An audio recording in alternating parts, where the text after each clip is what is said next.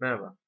Bu derste uzak sunucuda bulunan Wordpress sitenizi Dreamweaver'a entegre edeceğiz. Yani sizler uzak sunucuda bulunan sitenizin Dreamweaver'a çekeceksiniz. Dreamweaver'da gerekli değişiklikleri yapacaksınız ve yaptıktan sonra da yine uzaktaki sitenize gönderebileceksiniz. Buranın avantajı ne?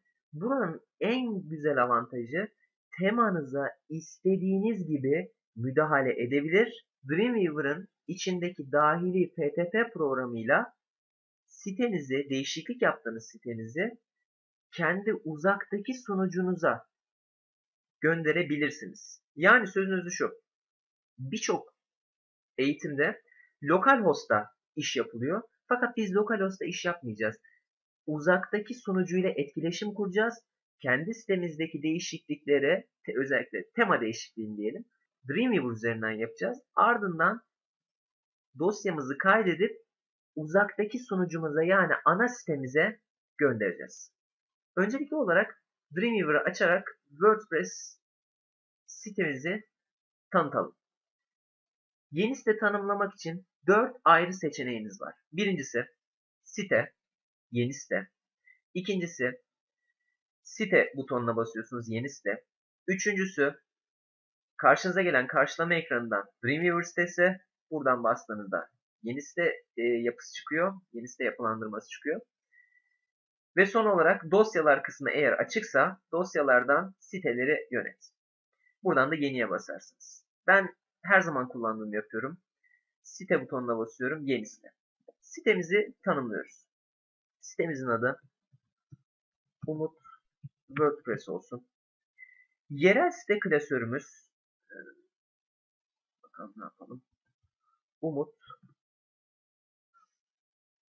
sunucular. Burası kritik bir alan. Çünkü burada sunucunuzun adresinden tutun da şifresine kadar her şeyi gireceksiniz. Basıyorum. Sunucunun adı.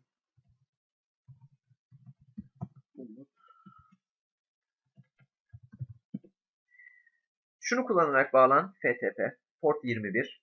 FTP adresi FTP kullanıcı adı,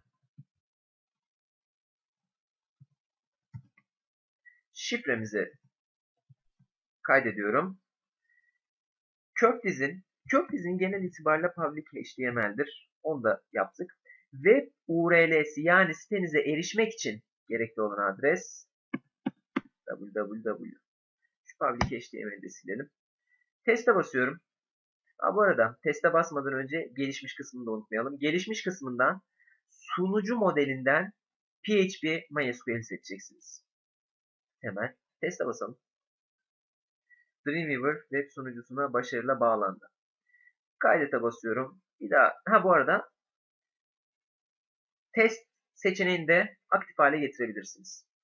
Kaydete basıyorum. Bastım. Şu an itibariyle siteme henüz bağlanmadım. Şuradaki uzak ana bilgisayara bağlanır. Bağlan simgesine bastığınız anda sitenize bağlanıyorsunuz. Bağlandı. Uzak sunucudaki dosyalarım listelendi karşımda. Yani WordPress'in yüklü olduğu dizindeki WordPress dosyaları PHP dosyalarından zaten anlaşılıyor. Listelendi. Bunu geniş ekranda görelim. Bakın en sağ tarafta yerel ve uzak siteleri göstermek için genişlet. Genişlet butonuna basıyorum. Şu an benim kendi bilgisayarımdaki klasörde Umut WordPress adını verdiğim o alanda burada herhangi bir şey yok. Ama uzaktaki sunucumda her şey yüklü. Yapmanız gereken şey şu. Public HTML'e basıp buradan WordPress sunucusundan öğeleri, dosyaları ala basabilirsiniz. Komple tümünü de seçip bu tarafa doğru atabilirsiniz. Şimdi ben bütün dosyaları kendi hard diskime aktaracağım. Aktardıktan sonra devam edeceğim. Sitemizi yerel dosyalarda oluşturduk. Yani uzak sunucuda bulunan dosyalarımızı kendi hard diskimize, kendi bilgisayarımıza kaydettik. Genişlet butonuna tekrar basıyorum. Daralt oldu bu sefer. Pekala. İlk olarak index.php'mizi açalım. yerel görünümde çalıştığımızı hatırlatıyorum. Index.php'de karşımıza hiçbir şey gelmedi. Fakat bu sizi endişelendirmesin. Buradan canlı görünüme basıyoruz. Test sunucusuna güncelleştirilecek. Evet. Evet. Umut de şu an karşımızda. Hatta şunu da kapatayım. Karşımızda kendi internet sitemiz. Wordpress. Yani şu an biz uzak sunucuya bağlandık. Ona erişebiliyoruz. Tema üzerinde bir değişiklik yapalım sizinle. Dosyalara ilk kere tıkladım. Kapatıyorum bu alanı. CSS stillerini açıyorum. Adobe Dreamweaver yanlış hatırlamıyorsam 5.5'la gelen ya 5 ya da 5.5'la gelen bir özellikti bu. Denetleme özelliği. Canlı görünümün yanına denetle butonu eklediler. Denetle butonu sizin WordPress temanızda ya da kendi internet sitenizdeki temalarda hangi CSS kodunun kullanıldığını sağ taraftaki geçerli alanına yazabiliyor. Çok yetenekli. Eskiden olsa tek tek bakıyorduk, ayarına bakıyorduk, ona buna bakıyorduk. Ancak tasarım kısmına geldim tekrardan. Ancak geçerli seçeneğine basarsanız ve denetle seçeneğine basarsanız, şunu kapatayım. Denetle alanında hangi CSS alanının kullanıldığı sağ tarafta belli ediliyor. Örneğin ben şu geniş alanda yapayım. Bu geniş alanda div main. Bakın burada bastım, bir kere tıkladım. Sağ tarafta padding boşluk 10 piksel. İki kere tıklıyorum. Tıkladıktan sonra kutu seçeneği geliyor. Örneğin top seçeneğini 50 yapıyorum. Uygulaya bastım. Tamam'a bastım. Bakın üst taraftan 50 piksellik bir açıklık oldu.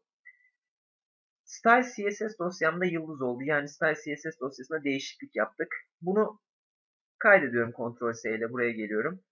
Tekrardan tasarıma geldim. Kaynak kodu kısmına geldim. Şimdi bunu sitemize upload edeceğiz. CSS stillerini kapatıyorum. Temanızın burada ne olduğu önemli. Benim temam, size hatırlatayım, Elegant Box temasını kullanıyorum. Demek ki Elegant Box'ın CSS'ini siteye upload geçmem lazım. WP Content, temalar, Elegant Box. Buradan Style CSS dosyası. Şuradan hatırlayalım. Style CSS. Sunucumuza göndereceğiz. Style CSS'i seçiyorum. Bakın burada mavi işaret var. Öğeleri dosyaya koy. Uzak sunucuya gönder. Basıyorum. Gönderildi. Evet. Hemen sonuç yansıdı. Şu alandan da göreceğiniz üzere değişikliğimizi gerçekleştirdik. Bu şekilde Dreamweaver'da temalarınıza kolay bir şekilde müdahale edebilirsiniz.